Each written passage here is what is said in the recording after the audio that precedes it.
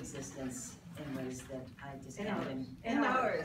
And in ways I can't even express with words. And so you'll probably learn throughout this that words just aren't as important as we thought they were. Verbal speech is just not as important as we used to think. In fact, oftentimes nonverbal communication can be much more effective. So it's been, to me, what, 12 years to actually let that in and be okay with that. But it's a pretty amazing journey that we're on together. So my name is Annette Musso, and this is my son, Matteo. Welcome. He's been talking about going, he texted his dad yesterday, my husband's still in California, he says, Dad, I'm on my way to college. Oh.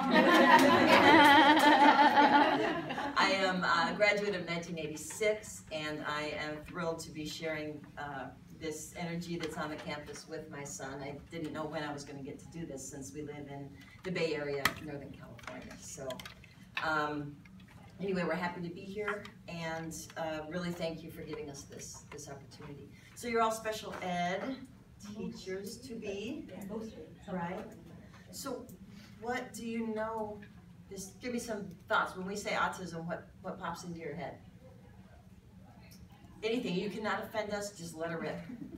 Seriously, first innocent thing that pops into your head. There's a spectrum.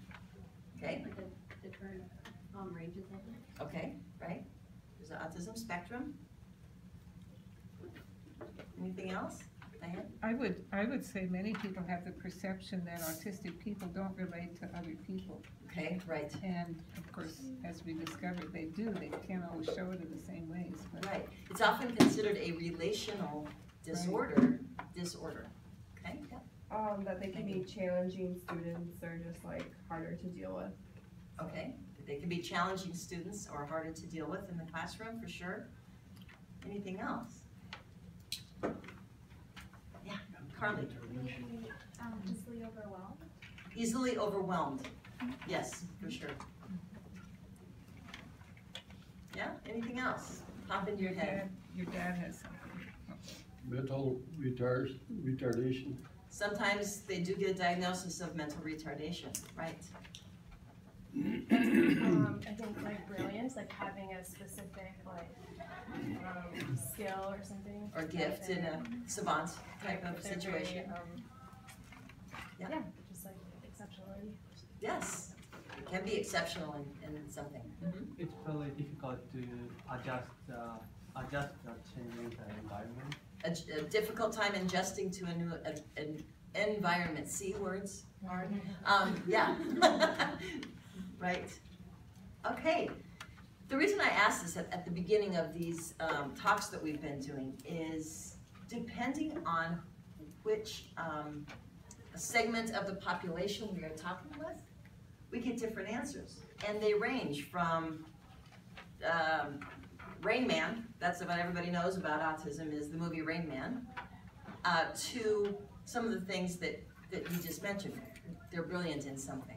They have a certain gift in something. So with the younger generation, I am actually starting to feel a change in what's being taught to the students, and we are grateful for that. That's actually one of our missions, one of Matteo's missions in life, is to reach you guys that are going to be entering our field with a new attitude and a new openness in your heart for accepting this population on the spectrum as unique, but not